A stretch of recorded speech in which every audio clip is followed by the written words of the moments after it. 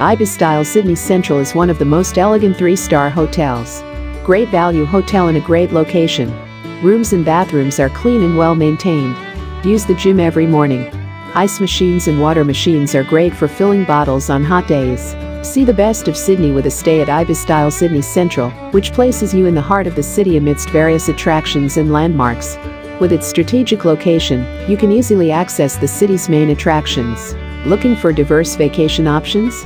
Ibis-style Sydney Central spoils you with a wide choice of activities, and with its strategic location, which is only 2.4 kilometers from the Sydney Opera House.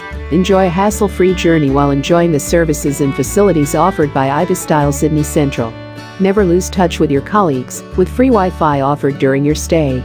Front desk services including luggage storage, safety deposit boxes and a concierge service can assist with your needs. Feeling lazy? In-room facilities such as room service and daily cleaning services allow you to get maximum comfort while in the room. The hotel is completely smoke-free. Enjoy high-quality facilities when staying at Ibis-style Sydney Central. Enjoy a better experience staying at the hotel in some of the selected rooms that are equipped with air conditioning, linen service and blackout curtains. In-room entertainment such as a TV is available to guests in certain rooms. The hotel also offers a fridge in some of the rooms, should you need one. Ibis-style Sydney Central also provides a hairdryer, toiletries and towels in the bathroom in select rooms. Culinary and interesting activities. Every day at Ibis-style Sydney Central starts with a delicious breakfast on site. If you don't want to dine out, you can always opt for the delicious dining options at the hotel.